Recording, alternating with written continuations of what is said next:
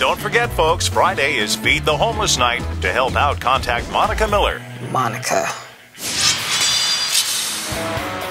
Feels like I've been gone more than 2 weeks. I can't wait to get home and put my arms around Linus. Linus! I'm home! I really miss you, bud.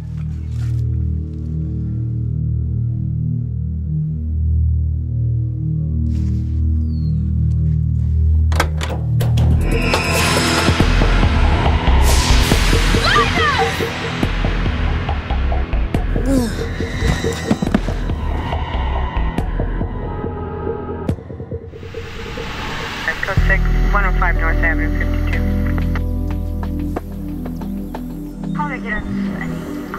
52. About 42 inches. Victim is at least a 100-pounder, I'm guessing. Loamy soil, a lot of aeration, and reliable water. Smart grower. What you got, Olivia? Pulpy liquid. The lab will tell us how long it's been here. Soil. It's the greatest. Tells us how things grow, how things die.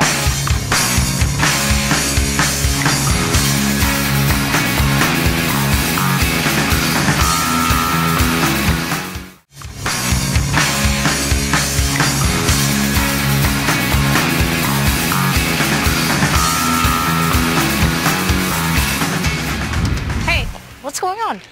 Missing. One giant pumpkin called Linus. You guys seen anything? Yeah, right. I'll be online tonight. Later. What's that? Pulpy liquid. We found it today, but others found it first. Others? Microbes. Ever since it hit the ground, microbes like bacteria and fungi have been feeding on it.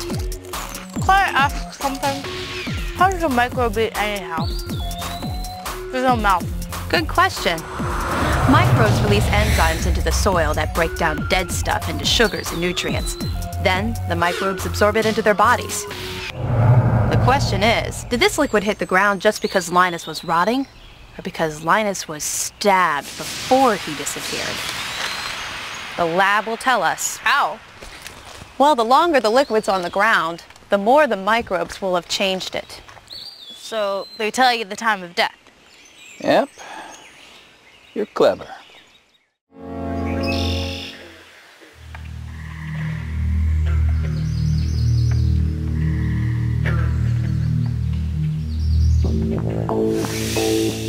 So how did you find the remains?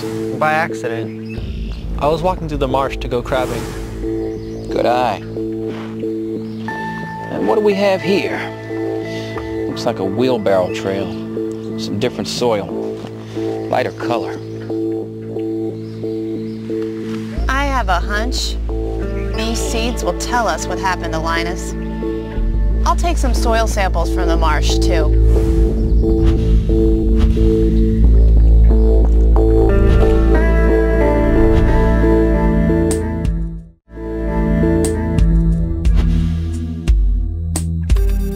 That's the pumpkin pulp? Yes. We can analyze the pulp to see how long it's been decomposing. The pulp is food for the microbes. The first compounds to be eaten are the sugars, the last are the fibers. What did the microbes tell you about Linus? We did a DNA analysis of the remains. Judging by the type of fungi found here, he's been there about 2 weeks. Same for the stuff by the truck. Wow, that's so cool. There's also a very suspicious white coating on some of these seeds. Look. This sample is fungal hyphae, a living organism. But this sample, it's not fungi. It's not even alive. What is it? I don't know. Have to run more tests. Up, just in time. I've got the results of the soil from the wheelbarrow tracks. The darker soil is from the marsh. It's loaded with roots, some alive, some dead. What's missing is sand, silt, or clay. There's hardly any in marsh soil. It's mostly half-decomposed plants. Why only half decomposed? It's the water. Dead plants pile up because the water keeps the oxygen from reaching the soil microbes. Some microbes can exist without oxygen, but they decompose dead things very slowly. Now, the lighter soil you found on the wheelbarrow tracks, that definitely couldn't have come from a marsh. Look.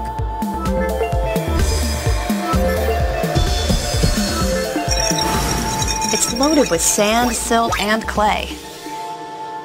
I also found fungi growing around the roots.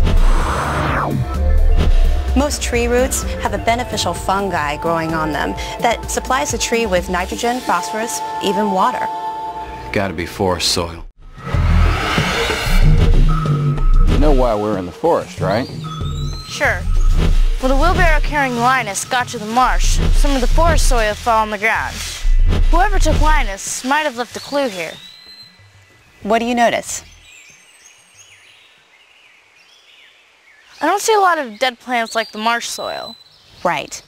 In upland forest soils, there's more oxygen and a whole world of critters that feed on dead plants and animals. Fallen leaves are colonized by microbes that feed on leaf tissue. The microbes become food for earthworms and other insects.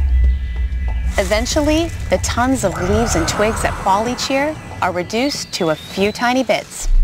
Sounds like a feeding frenzy. Microbes eat dead plants. Animals eat microbes. Animals eat each other. I had no idea there was so much death and destruction in soil. Not just death, there's also lots of life. In a single square meter of garden soil, there are trillions of bacteria and fungi, billions of protozoa and nematodes, plus thousands of mites, springtails, insects, slugs, and snails. Not to mention a mammal or two. All in this tiny square? Yep, and it recycles nearly all the nutrients this forest needs to grow. Soils are the ultimate recycling bin. A circle of life. Your circle of life just left poop on my shoe. Oh, let me see. Oh, it's gross. To you, but to soil, it's nitrogen for green leaves and phosphorus for root growth. Okay, but help me get it off my shoe. Folks, I've seen enough. It's time to confront our assailant. Already? Cool.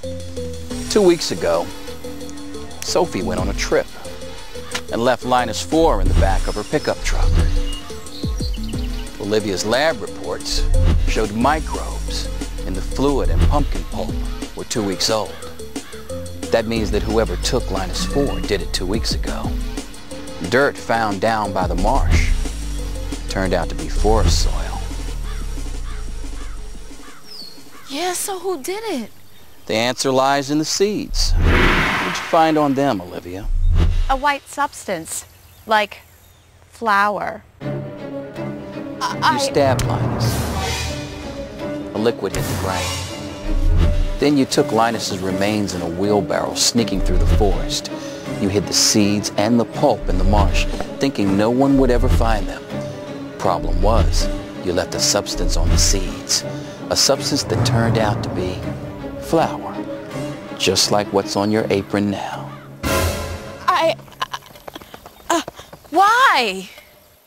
For pies. Pies? You and your stupid baking. You should talk. You and your stupid gardening.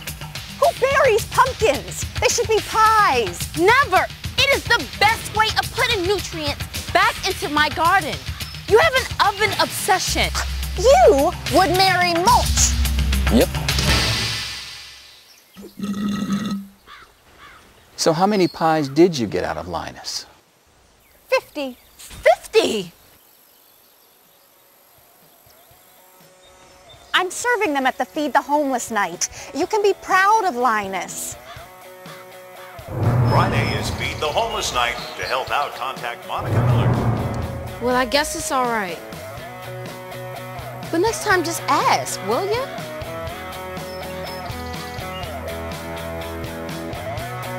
Case closed. Right, Detective Clay? So, can we have pie now?